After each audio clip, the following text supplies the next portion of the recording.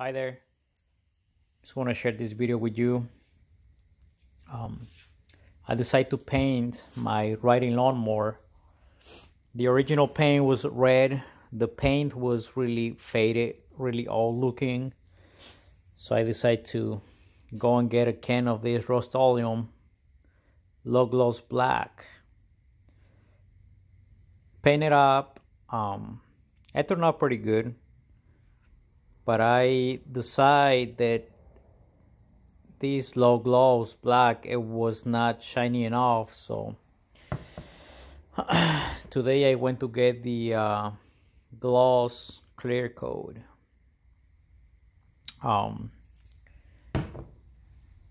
I sprayed the clear coat, and then 5 minutes later I saw the paint start bubbling up. So I'm just want to show you. I scraped most of it off already from the areas that the paint was basically coming off.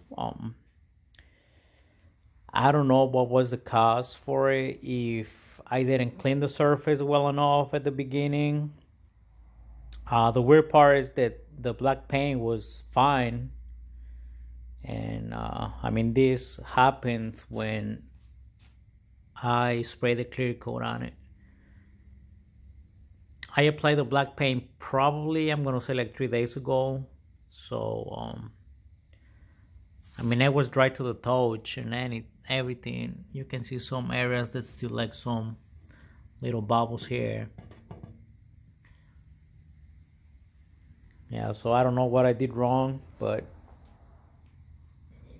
yeah, unfortunately I will have to sand it down again. I mean, remove all the loose paint and start all over. But this time I won't be putting any clear coat anymore.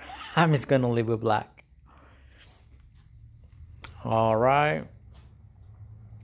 Yeah, so yeah, just leave me your comments if you know what was the cause for it, so that way I don't make this mistake again.